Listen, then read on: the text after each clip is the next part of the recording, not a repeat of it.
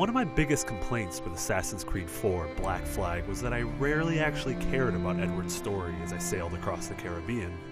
Well, I'm happy to say that the Freedom Cry DLC tells the emotional story of Adewale, Edward Kenway's one-time first mate, as it dives into some heavy, powerful themes of slavery and the true price of freedom.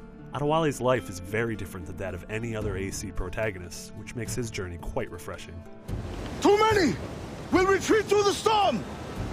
But ironically, the thing I liked most about Black Flag, the sheer freedom of exploration, is nowhere to be found in Adewale's journey.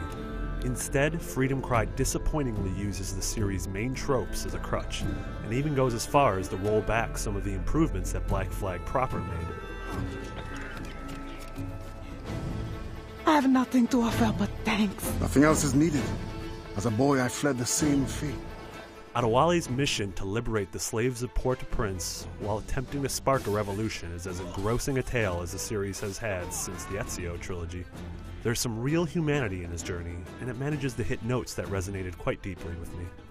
Experiencing the new sights and sounds of Port-au-Prince were great, as the series has a unique feel compared to the main hubs of Black Flag. Sure, the villain is a two-dimensional governor who revels in the misery of his subjects, but that made me want to throw a wrench in his plans all the more. Freedom Cry wisely integrates the story themes with the actual gameplay. Most of the side quests and diversions you'll stumble across involve saving the life of another human being. No matter if it's a runaway being hunted down, a pair of disobedient slaves being whipped, or the auctioning off of a family, I always felt an intense moral pang to stop what I was doing and step in to right those horrors.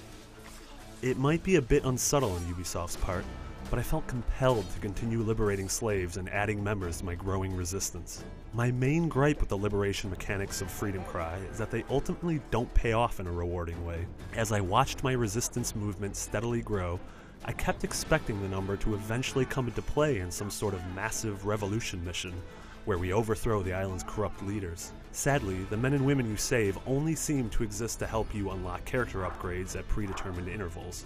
I quickly realized that I wasn't saving them for the upgrades, I was saving them for me. Madame Joseph. Expecting a package. But not you.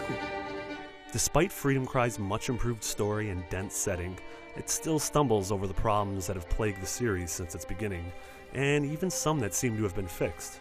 Black Flag managed to combat the fatigue of Assassin's Creed's repetitive tail and stab missions by allowing us to freely explore a massive world and create our own adventures. But Freedom Cry's relatively compact map confines us to the main story.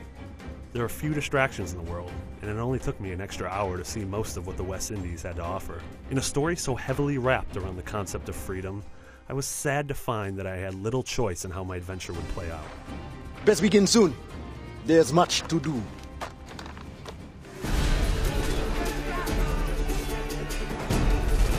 For better or worse, Freedom Cry feels like an entire Assassin's Creed game distilled into 5 hours. That's good, but it's an Assassin's Creed game that doesn't include many of the steps forward that Black Flag so recently made. I couldn't help but leave disappointed by the bland missions and ironic loss of freedom, which is definitely a bummer. But despite this, Adewale's journey genuinely moved me as it dealt with themes and situations rarely explored in video games. A story unfettered by Assassins vs. Templar mysticism keeps it grounded and powerful.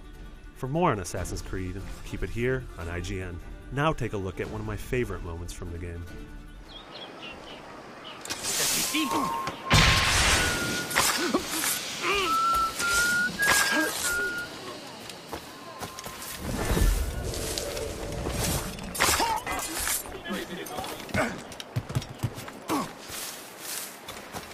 Continuez à le toucher!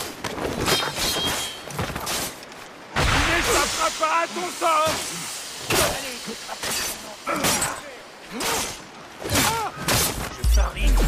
Je parie.